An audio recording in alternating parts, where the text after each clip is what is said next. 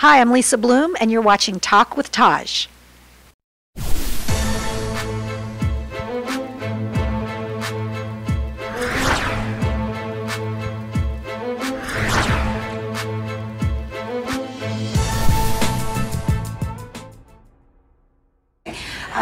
We have a general civil litigation practice, and we also do a lot of family law because there's a lot of people in need, whether they're fighting over custody of their kids or whatever it is, domestic violence. We want to help them, and we do a lot of business litigation, and at our core we're a civil rights firm, so we do a lot of police excessive force cases, employment discrimination. Usually we represent the little guy against the big company or the government, and we do very well. I've also written 3 books, which I framed the book covers, so here's those.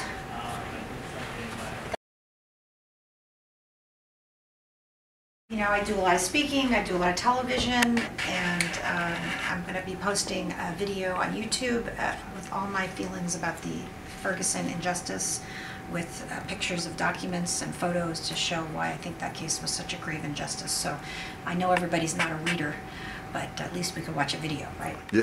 And this is where I sit and work and fight for my clients when I'm not in court. What's the biggest issue that you're facing right now? Like, what's the biggest thing that everybody's fighting over? Well, we do a lot of excessive force cases of, police beatings, sheriff's department beatings, even killings. Generally unarmed people, and those cases are heartbreaking, and I think there's really some systemic problems that we can change. We need to train police in diversity. We need to have training in non-lethal force. We don't have to always answer every problem with a bullet. And that's one of the biggest ones in my heart. That's one of the biggest issues in America today. And we do a lot of discrimination cases. I have a big domestic violence case against a very prominent attorney who assaulted his wife for over 5 years, threw her down the stairs, spit on her, threatened to kill her. So unfortunately there's a lot of violence out there. There's a lot of discrimination. There's a lot of abuse, and I think it's our job to stand up to it and say it's not okay, and to fight for our clients, and that's what we do. We know since the Ferguson case, there have been a lot more police shootings that have surfaced across the country. People taking, via their camera phones.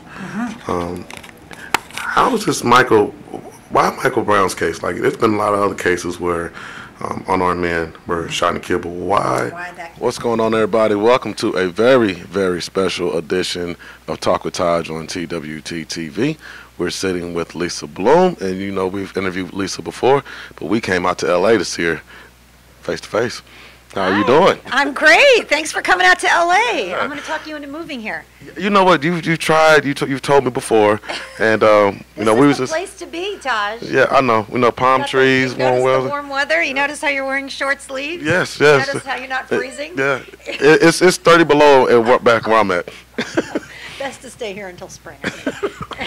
I just actually, we was walking through the office and we were talking about the most high-profile cases that you guys fight, and you were telling me about there's a situation with an individual who you got to fight against, and I asked you about why Michael Brown. Why is this case the case that seems like it changed everything? We had Trayvon Martin, we've had other cases, but why does even Eric Gardner in New York?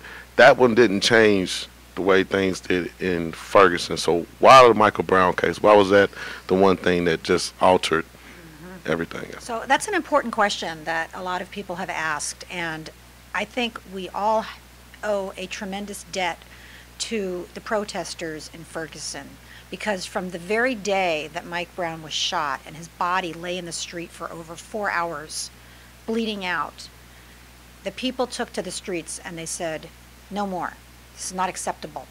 And it was very hot in August, and they were protesting all night and all day for days and weeks afterwards. They protested into the fall when it was cold and rainy. They protested into the winter when they were freezing. The protesters did not give up, and as they were protesting excessive force, they were met with excessive force. And the world's cameras were there at that point and saw, young, unarmed people, and the police pointing military-grade weapons at them, even though you're never to point a loaded weapon at somebody unless you intend to shoot them. You should never point a loaded weapon at a peaceful protester. So I think the reaction to the Ferguson protests proved the point. It was 99% peaceful, those protests. And, you know, I've met with some of those protesters. I have tremendous respect for them. They are the reason that this case caught fire, because you're right, there are unfortunately so many cases like this. There are probably over 1,000 cases of unarmed civilians being shot and killed by police every year in the United States. We don't keep accurate statistics, so we don't know for sure, but that's what most experts say. And they all should cause outrage. Yes. But at least this one did.